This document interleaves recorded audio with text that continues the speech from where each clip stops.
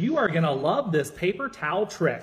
Want to cut your paper towel usage in half? Use your kitchen saw to cut the roll directly down the center. Pop both ends of the rolls back onto your paper towel dispenser and wipe away. You are gonna love this hard-boiled egg trick.